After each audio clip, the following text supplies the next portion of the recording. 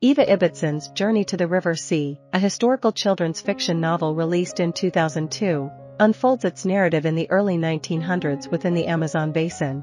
The protagonist, Maya, an orphan from England, is welcomed by the Carters, distant relatives who own a rubber farm in Brazil. Ibbotson, an English novelist celebrated for her contributions to children's literature, crafted this adventure tale as a tribute to her late husband, a naturalist. The book received acclaim, winning the Smarties Prize, securing a runner-up position for the Guardian Children's Fiction Prize, and earning nominations for the Carnegie Medal, Whitbread Award, and the Blue Peter Book Award. The story commences with Maya, still grieving the loss of her parents in a train crash in Egypt, attending geography class at the Mayfair Academy for Young Ladies. The guardian of her trust fund, Mr. Murray, arrives, revealing that the Carters are willing to host her in Brazil.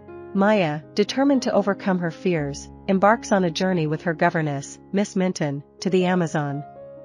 On the way, she befriends Clovis King, a young orphan, an actor, traveling with the Goodleys. The Carters, however, disappoint Maya with their disdain for the local environment and its people. Gwendolyn and Beatrice, the Carter twins, bully Maya, isolating her. It becomes evident that the Carters exploit Maya for financial gain. Lonely in the Carter household, Maya, with Miss Minton's encouragement, fakes an illness to explore the outside world. She befriends the servants and discovers a secret lagoon with Finn Taverner, the son of a naturalist and a local Zante woman. Finn is on the run from investigators sent by his aristocratic grandfather. Maya, Clovis, and Finn devise a plan to help Clovis return to England and Finn remain free in the jungle. Through clever deception, they trick the investigators, leading to Clovis's return to England as the heir to Westwood. In England, Clovis struggles with his true identity, while the Carters face bankruptcy due to Mr. Carter's mismanagement.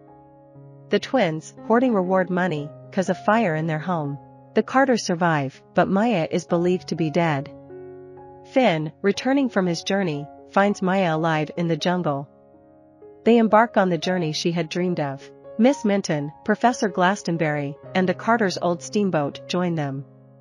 United, they live with the Zante until the authorities intervene. Mr. Murray demands Maya's return to England, but Miss Minton persuades him to allow them to stay in Brazil. Freed from familial obligations, Finn chooses to join them in their pursuit of natural discovery and adventure in the Amazon. I hope you enjoyed this video. Leave a like if you did and be sure to subscribe. Thank you.